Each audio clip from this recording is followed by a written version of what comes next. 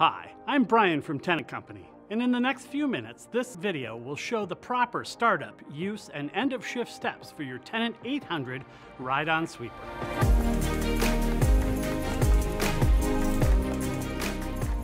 Please remember to read and fully understand the operator's manual and safety labels before using the machine. Now, let's take a quick tour of the machine. The 800 is the largest and most powerful machine in its class. Designed to sweep heavy concentrations of industrial debris, pellets, rocks, and glass found in the harshest industrial and manufacturing environments, both indoors and out. The 800 sweeper's rugged steel T-beam superstructure, bend-resistant steel back wheel bracket, and optional heavy-duty tower bumpers will stand up to your tough environment. Let me tell you a little bit about how this sweeper works. The direct throw sweeper technology uses a one-piece main brush to throw dirt and debris forward into the hopper.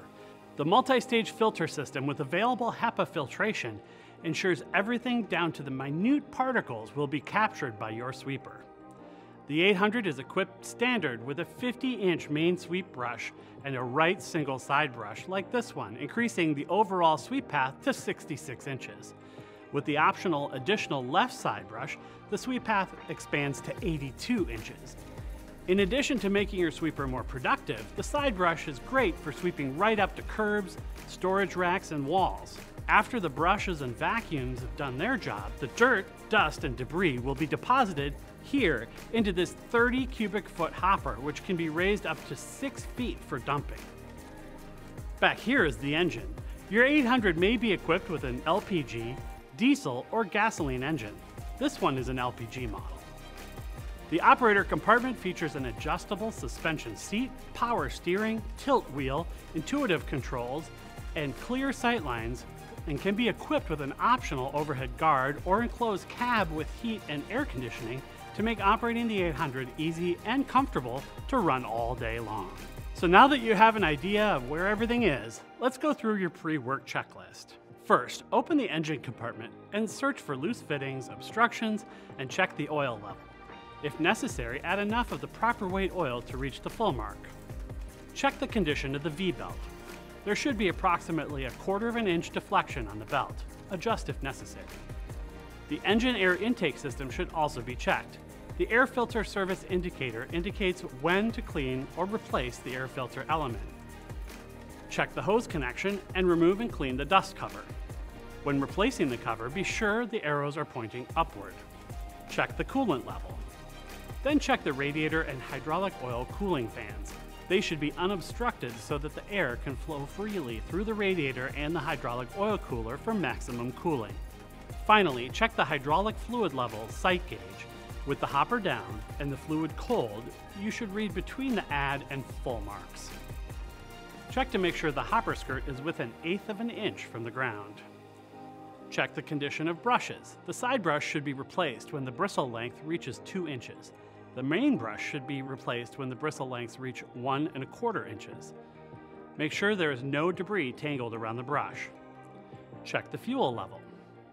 If you need to change an LPG tank, park the machine in a safe area and access the tank located under the operator's seat.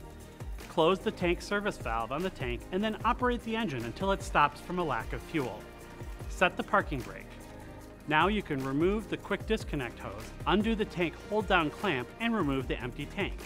Now, put the new tank in so that the tank centering pin centers the aligning hole in the tank collar. Fasten the tank hold-down clamp to lock the tank in position. Connect the fuel line to the tank, making sure the connections are clean and undamaged and everything fits properly. Finally, open the tank valve and check for leaks. If you detect a leak, immediately close the valve and contact the appropriate personnel. Now, let's take a look at the Tennant 800's controls. When it's time to start the sweeper, you will use the key. Turn it clockwise to start the engine and counterclockwise to stop the engine. To the left of the key is the instrument panel. In the bottom right corner, there is the engine speed control on the LP and gas-powered machines. Diesel machines will have engine RPM controls on the engine display module below the key. Idle speed is indicated by the first light, low work speed is indicated by the second light, and the third light is the high work speed or transporting speed. Here is the vacuum fan switch. These are the switches for the lights. This one for the operating lights, and this one for the optional rotating light switch. This switch is for the filter shaker. The filter shaker is timed for 45 seconds, but can be turned off in the middle of its cycle if necessary. This is the engine hour meter, which records the hours that the machine has been running. This is the fuel gauge. For gasoline and diesel units, LEDs will indicate the amount of fuel that's left in the tank. For LP machines, however, when the tank is full, none of the segments are lit. When the tank gets low on fuel or is empty, the last two segments will flash. Here are the machine's indicator and warning lights. This is the hopper door light, which will come on when the hopper door is open. Above that is a clogged filter indicator. If this comes on, you should shake the filter. This is the main brush shutdown light, which will illuminate if there is excessive down pressure on the main brush or if there is a problem with the main brush hydraulic circuit. The battery indicator light will come on if the voltage of the battery is below 10 volts. The oil pressure light indicates low engine oil pressure. The water temperature light comes on if the engine coolant temperature is too hot, and the hopper temperature light comes on when there is excessive heat in the hopper. The vacuum fan will automatically turn off if this light comes on. To the left of the instrument panel is the hopper lift lever, the hopper rollout lever, and the hopper door lever. To the left of the operator is the 2-speed main brush switch. In the top position, the brushes rotate at normal speed, and in the bottom position, the brushes rotate at high speed. This 2-speed system allows you to sweep different types of debris. Normal speed is typically what is used, but the higher speed may be good for light litter. Next to the main brush switch are the controls for the side brushes. Side brushes can be independently controlled if the machine is equipped with dual side brushes. This is the side brush down pressure knob. This knob is used to increase or decrease the pressure of the side brush. This is the parking brake. To set the parking brake, pull up on the lever, and to release it, push down. To slow or stop the sweeper, press the brake pedal. To control the speed and direction of travel, you will use the directional pedal. The harder you press the pedal, the faster the machine travels. To propel forward, press the top of the directional pedal with your toe. And to propel in reverse, press the bottom of the pedal down with your heel. If you take your foot off the directional pedal, it will return to the neutral position and the machine will cease propelling. The top of the directional pedal is adjustable. Simply remove the clevis pin, adjust the top of the pedal to the desired angle, and then replace the clevis pin.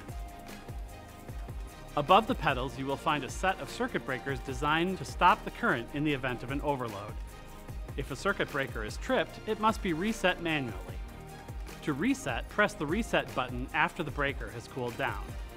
If the circuit breaker trips again, contact your Tennant service technician. This is the horn button, and this is the steering column tilt lever. Now we've gone over all the controls you will need to use. Let's get ready to sweep. It's important to pick up debris like pieces of wire, string, banding, or plastic wrap, which could become entangled in the brush before sweeping. Also, it's best to plan your sweeping in advance. Try to arrange long runs with minimum stopping and starting. Sweep debris from very narrow aisles into the main aisle ahead of time. Do an entire floor or section at one time. Sweep as straight a path as possible. Avoid bumping into posts or scraping the sides of the sweeper. Overlap the brush paths. For best results, use the correct brush type for your sweeping application. Consult your operator manual for recommended applications. Sit down in the operator seat and adjust your seat and steering column for your comfort. Turn the seat adjustment clockwise to increase the stiffness or counterclockwise to decrease it. To adjust the steering wheel, simply pull up on the tilt lever. Turn the ignition switch to the start position. For diesel machines, you will need to wait until the glow plug light goes out, and then start the engine. If the engine fails to start within 15 seconds, wait 30 seconds and try again. After warming up the sweeper for 3 to 5 minutes, set the engine speed to fast. Check both the main and side brush pattern following the step-by-step instructions outlined in the operator manual. Proper brush pattern will maximize both sweeper performance and brush life. I think we're ready to put this workhorse to the test. Let's get sweeping. First, you'll drive over to where you want to start sweeping. If you're new to Tennant sweepers, spend a few minutes sweeping in an open area to get used to how the sweeper handles. The Tennant 800 steers from a single rear wheel, so it might take a little getting used to. The rear wheel steering is very responsive to the steering wheel movement, and you will find that for such a big machine, the 800 is highly maneuverable. Avoid turning the steering wheel too sharply when the machine is in motion. The machine is very responsive to the movement of the steering wheel. Avoid sudden turns except in emergencies. Once you arrive at the space to be swept, it's time to get the brushes and vacs going.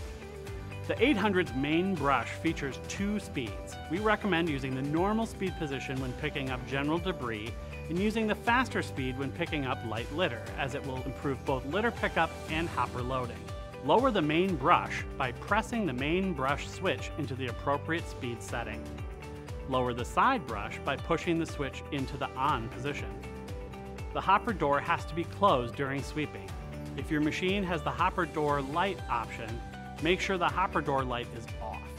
If the hopper door light is on, close the hopper door by pushing the hopper door lever to the left of the operator upwards until the light turns off. Then return the lever to the middle position. Turn on the vacuum fan and begin to sweep. When sweeping, you will need to adjust your speed based on the debris you were sweeping up, as well as the complexity and congestion in your area.